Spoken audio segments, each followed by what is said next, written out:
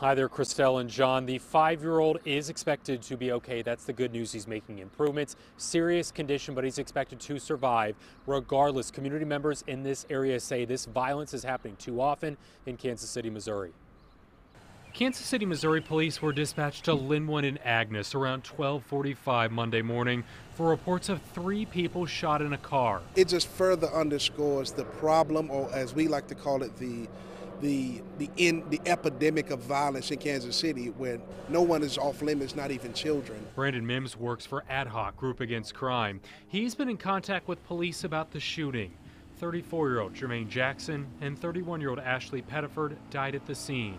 Pettiford's 5-year-old son was also shot.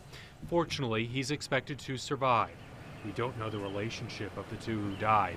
Last year was the second deadliest year on record in Kansas City, Missouri. 2020 was the worst. We are currently on the trajectory of 2020. And so I've been talking about this. You're talking about 49 plus non-fatal shootings in January and February.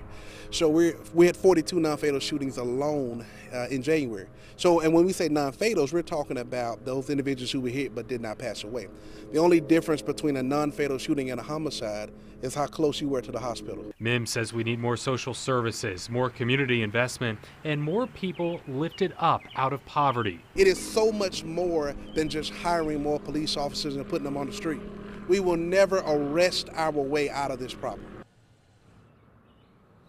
Now, there are a lot of people who live in this area, and police believe someone around here may know something as to what exactly happened early this morning. There's a $25,000 reward for information leading to an arrest, Christelle.